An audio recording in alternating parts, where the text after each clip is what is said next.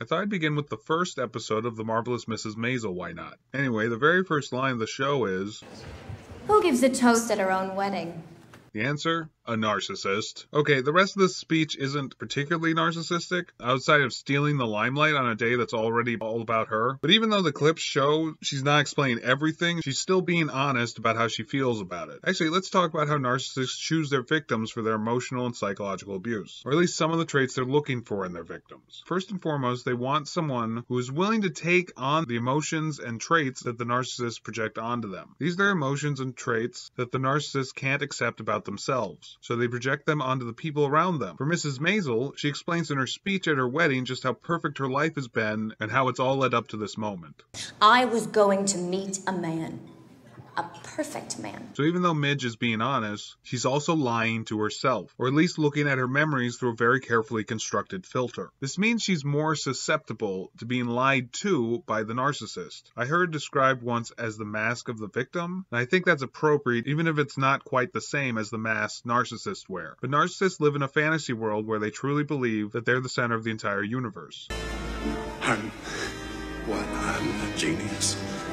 I'm incredible. They want victims who are naive enough to believe the narcissist is as larger than life as they pretend to be. Anyway, skipping past the rest of this scene. Marion!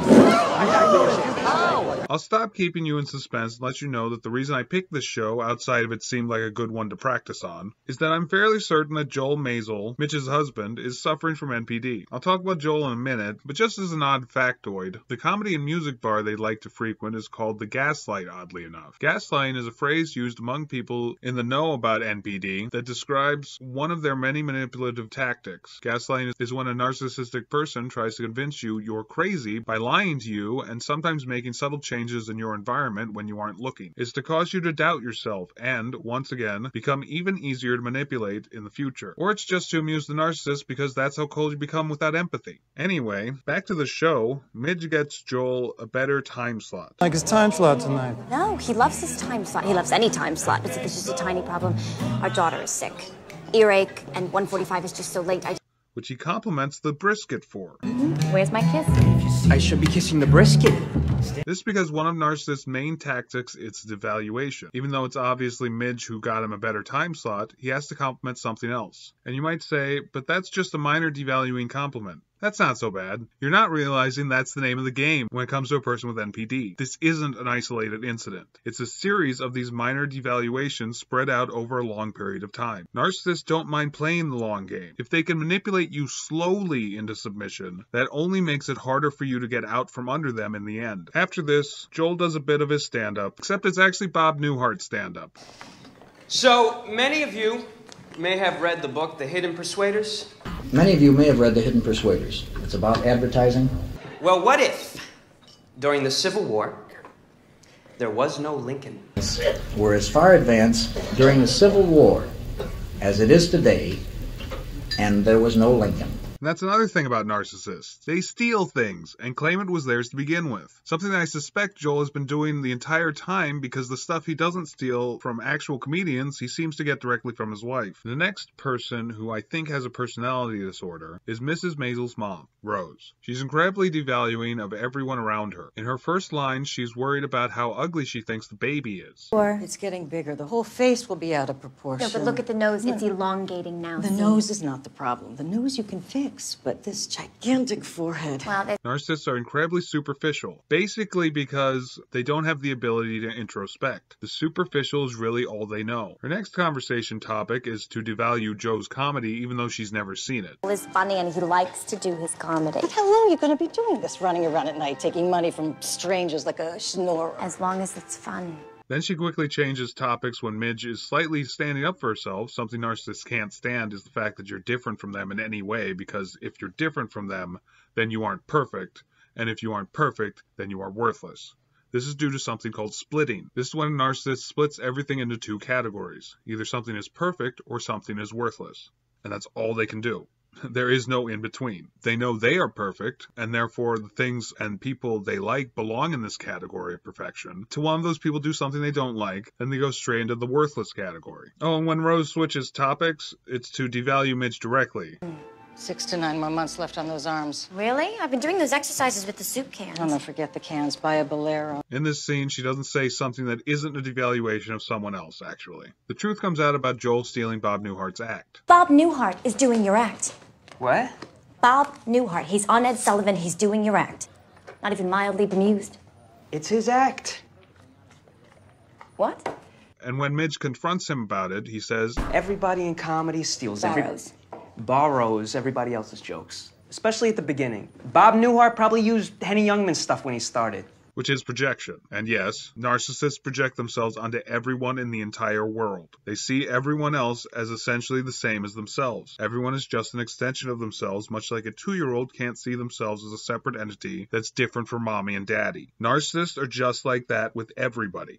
They rationalize their behavior by saying, well, anything they have to say, but the everyone is doing it excuse is one of their favorites. Before moving on, I thought I'd mention something else about narcissistic entitlement. Basically, they think they're entitled to, well, everything. But that includes things that are crazy to feel like you're entitled to. Things like talents that some people just have naturally, or skills that others spend years perfecting. Here I'm referring to Joel and his comedy, which he seems to think he should have all the skills and talent without putting in any of the work. He steals his act and lacks any onstage charisma, but still expects to be world famous without working towards it in any way. In the next scene, Joel works straight through lunch again. I had to work straight through lunch so I couldn't get downtown to get a time for tonight.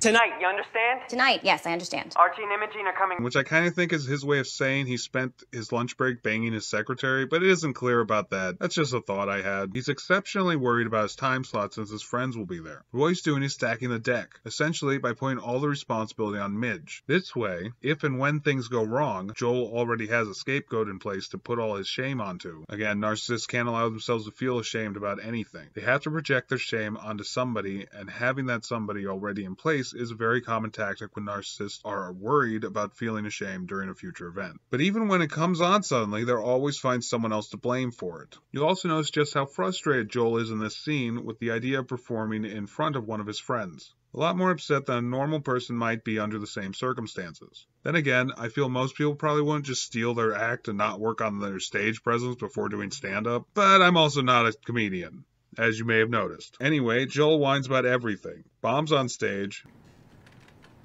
Head them on. He's very avant-garde. And then blames Midge for it all, like I already told you he would. Something else of note is that he seems to blame her for getting a worse time slot than he normally does. When the hell am I going on? I don't know, soon. You'll notice that all of these things are, in fact, Joel's fault. So then Joel leaves his wife for good. There are a few things to unpack in this scene. Outside of Midge's suitcase, I mean. That's my suitcase. It is? You gonna leave me with my suitcase? First, this is how it works when narcissists feel intense shame. Well, I say feel, but shame is the worst possible emotion for them to feel, and they have to project it onto someone else. If you wanted to be a comedian, you should have at least written a joke. I tried!